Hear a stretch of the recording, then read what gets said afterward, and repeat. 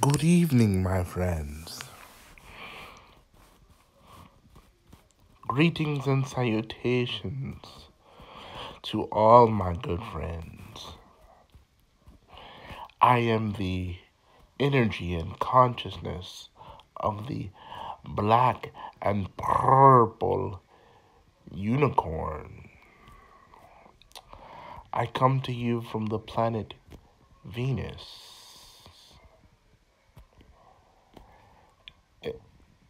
If I were a man, you would know that my clothing is purple. Purple symbolizes and signifies a lot of things: royalty, spirituality, intuition, the consciousness at its highest frequency. It also symbolizes the third eye. Yes, I come to you with a message of new overstanding. And for the illiterate, let's say understanding, because a lot of you are standing under higher concepts, if I may say that.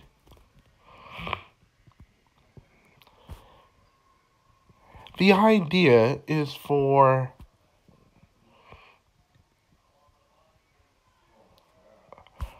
personal conscious change.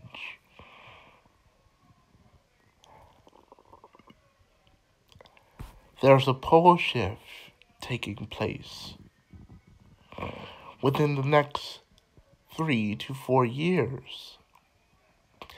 But of course, we already knew this from when our messenger, Davy Hawkins, explained this to you before.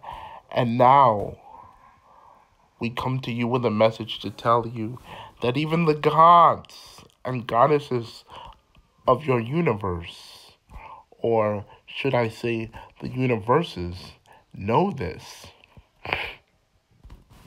Now, to the black community, you might think, has your man become soft, weak, and or gay?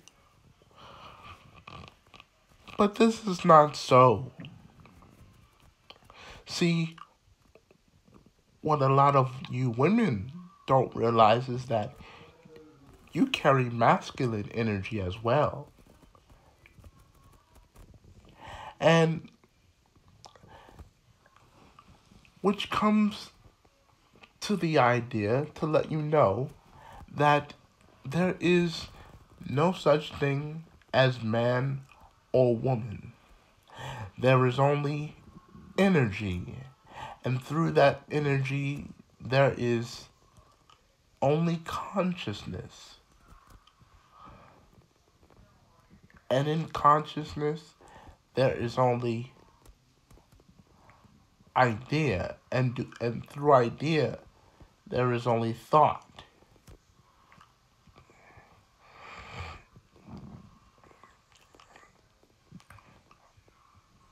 Okay? And through thought, there has to come intelligence.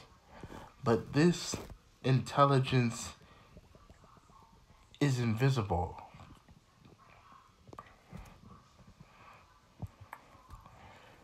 You are all, as black men and black women, manifestations of thought, consciousness. So, if you ever seen the movie Freaky Friday, know that you are trading places with your man, and the man is trading places with you. A lot of you black women complain at the idea that most men do not understand you. Well, you might want to thank us for that because now the tables have turned. Are we asking men to be gay? No. Are we asking men to be straight and feminine? Certainly not. For most of them were celestially born that way. Maybe not in physical body, but definitely in in soul and in spirit. Now,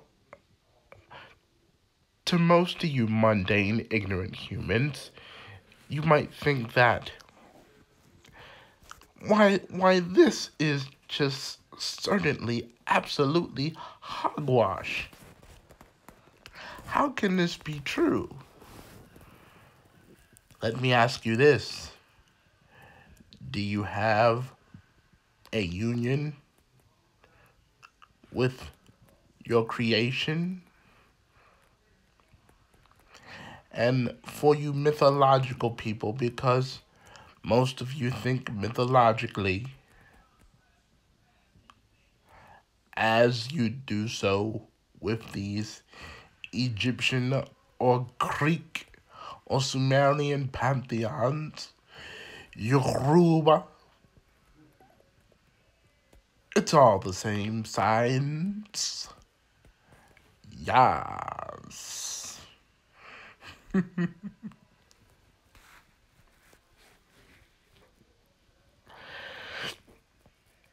The idea is that a new harmony and a new consciousness is taking place.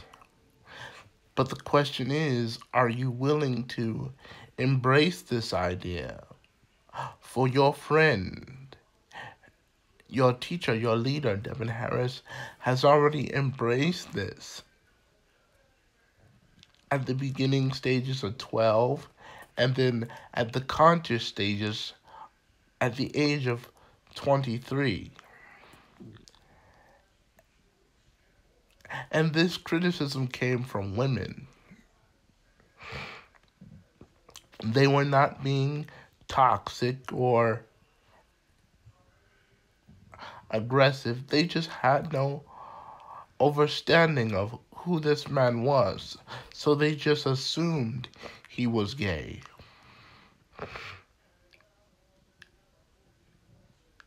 In order for one to be gay, you must open your spirit to be attracted to that same gender. This is common sense. Why are no black people seeing this? But you, you've been conditioned to have your own difference of opinion. So, out of non-judgment, we say, to each his own. But know this. The age of Aquarius is at its peak. And within the next 3 to 4 years, the Aquarian age of men and women is dawning. Let me ask you this. Why do black men cheat? Why do black women cheat? Why is there such infidelity in your communities? What can you do to solve this problem? The answer, my friends, is in metaphysics and esoteric knowledge.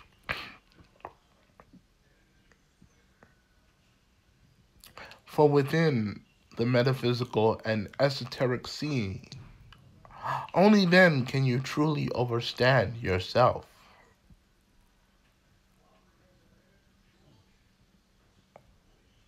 As above, so below. As it is inside, so it is on the outer side. As it is to the soul, so it is expanded in the universe.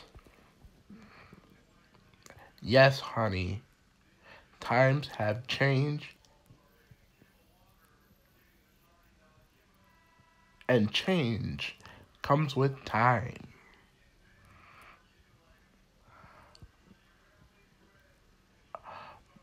Most of you are elevating mundanely, and this is good, for it is necessary for people to do new things. Or you can stay wallowing in your laziness as you've been doing from day one. But the energy of the Aquarian men and women is moving rapidly because this is heavenly energy, divine energy. Are you going to move with the time of the earth, or are you going to move with the time of the fourth, fifth, sixth, and higher dimensions? Because we move quick. You may not know when it is going to happen, but the energy has a very rapid speed. And as they say on this universe, time waits for no one. There is a myth out there that there's no such thing as time. There's only infinity.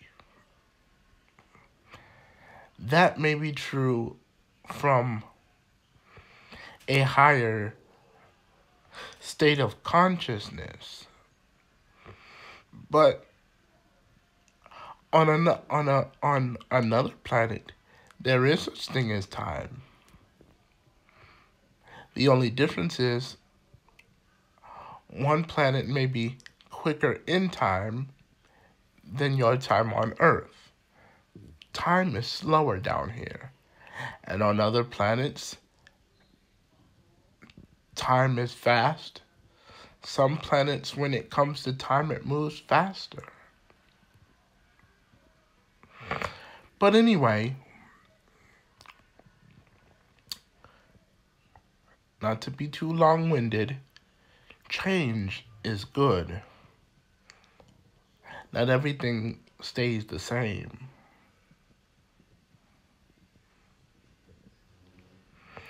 Why do you think so many women today throw away their men?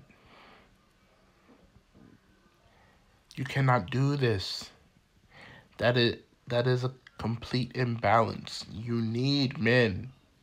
You need men, regardless if you are heterosexual, lesbian, pansexual, etc., etc., etc., and etc.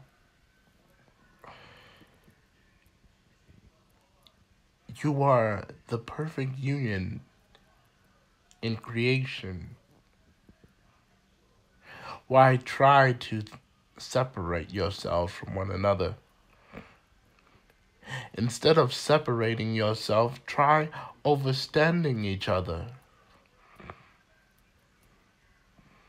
Because the greatest psychology and all of higher man and highest of woman is to become one, not just in soul and spirit, and philosophically and psychologically in truth, but also in mind. Take heed to that, children of the multiverse, beings of this planet. We are one.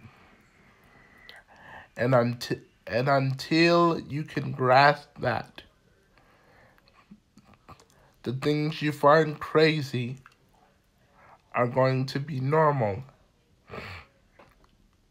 And the things that you thought were normal are going to be defined as crazy. Because when one plant dies, another plant grows. Change is meant to take place. Without change, there is no growth. Everything can't stay the same forever. Some people say, well, I'm old school. I'm not into this new stuff. Let me ask you a question. If a little robot was to come to your neighborhood and claim it was a nice robot, but later you found out that this robot had murderous tendencies, would you want to stay in the same house forever, knowing this little robot is going to terrorize your entire neighborhood? So, do you stay in the same neighborhood forever? Or if there's tyranny, do you move? Which makes more sense? Which is better?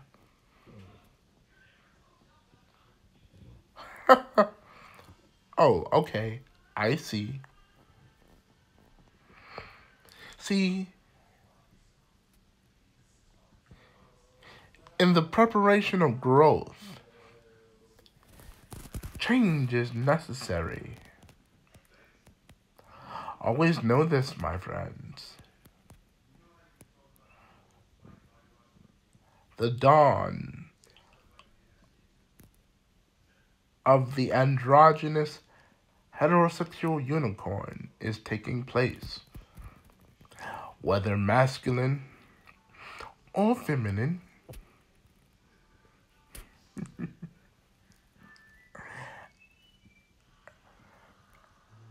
we have a couple of more messages to give to you before we go. Some of you black women don't understand your men. You might see them as weak, soft.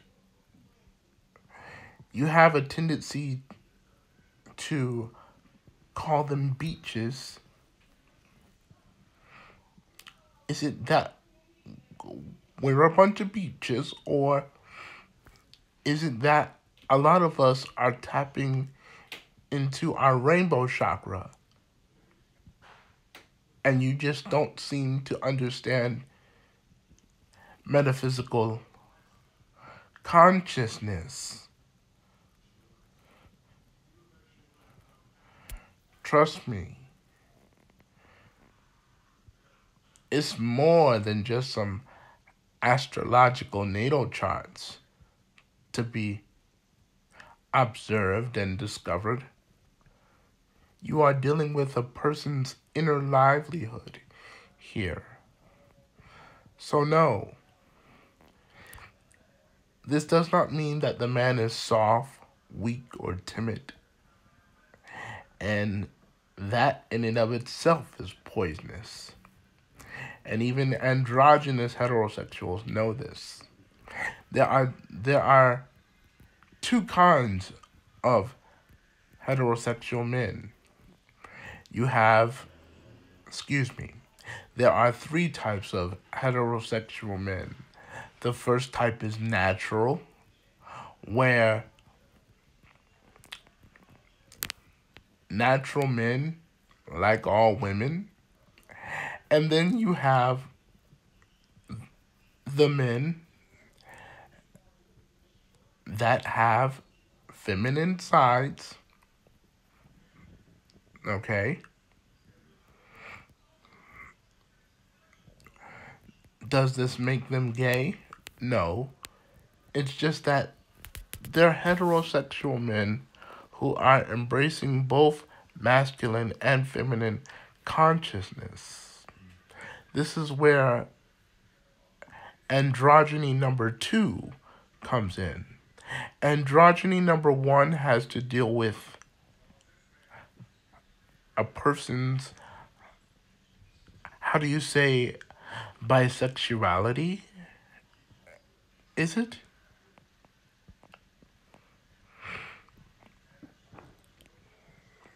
But androgyny number two deals with a person's mind, how they think, how they see things, how they can move through intuition and not just embody.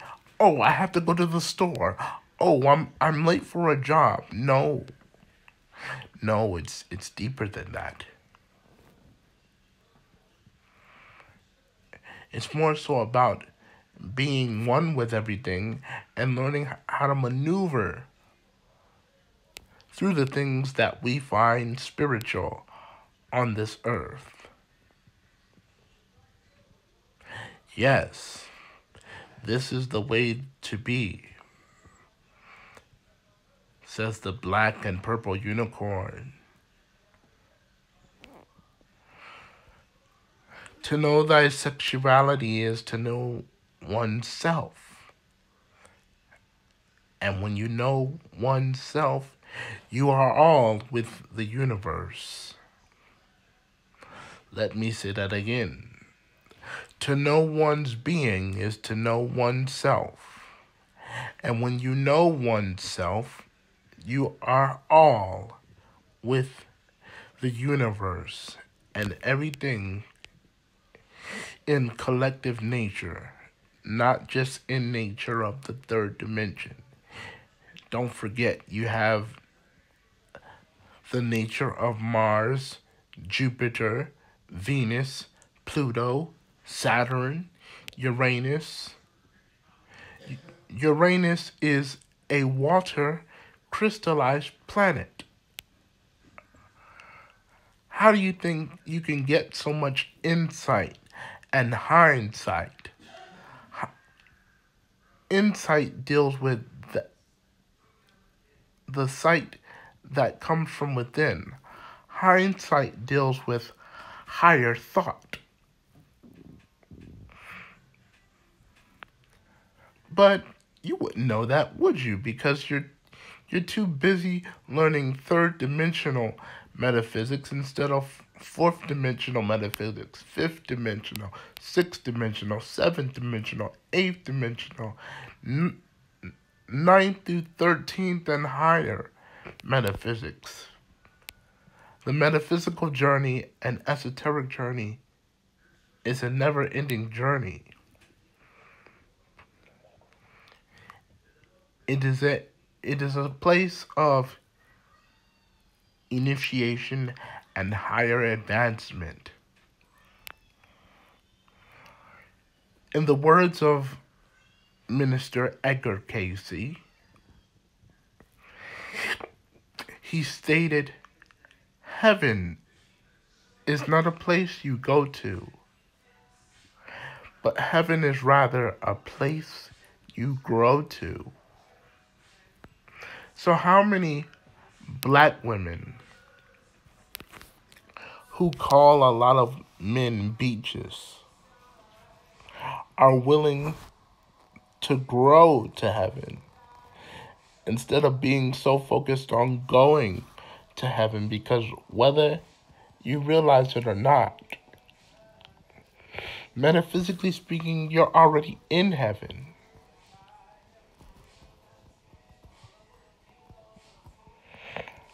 Are you willing to grow?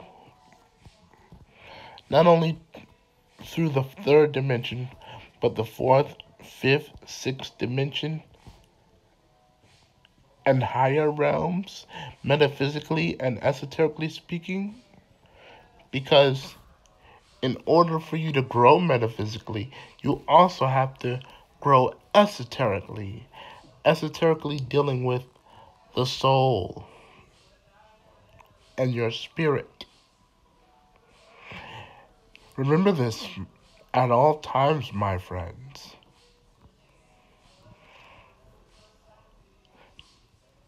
androgynous straight men and women do have their place here. And another thing, before I go,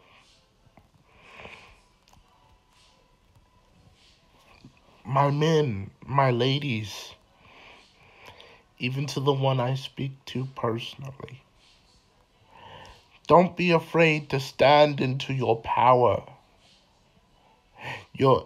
For the power of your true being is in your essence. And once you activate that power, can none of these beings of this religious and political rhetoric stop you? Remember, you are higher than your physical intellect.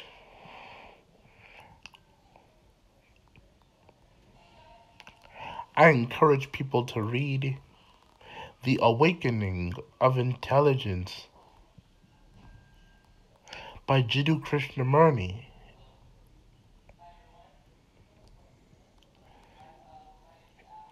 He will tell you that intelligence is more than just a mental thing.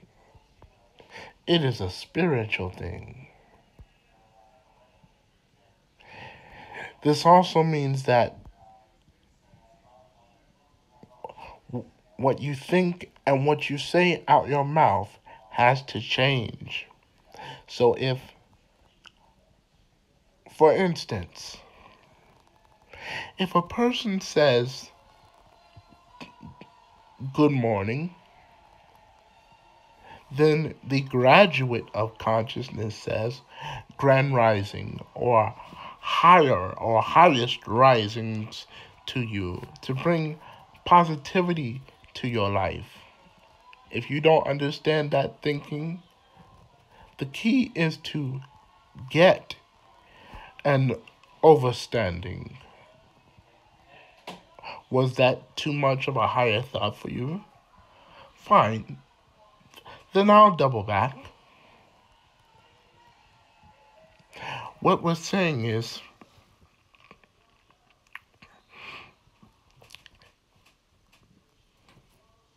if a person on earth says good morning, then I say, higher awakenings to you. Now, just because I say that does not necessarily mean that you'll get this term. If you want to understand this term, then instead of brushing the person away from what they just said, ask them what they mean by that. That's right. Help them grow into higher consciousness. It's not difficult, my brothers and sisters of Tara. We are all here to learn from each other. For you are all part of your creator and your creatress's one big school. And you're never too young or too old to learn anything, even if it's outlandish, or as you mundanely say, out of this world. There's nothing too out there for you to learn. Simply put, there's no such thing as too much information. For information puts you in a place of inner formation. Let me say that one last time. Information puts you in a transitional or transcendental place of inner formation.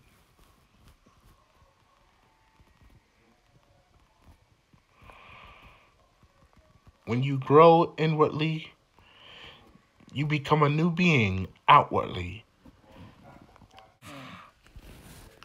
And let that inner light shine within you. Peace and blessings, my friends.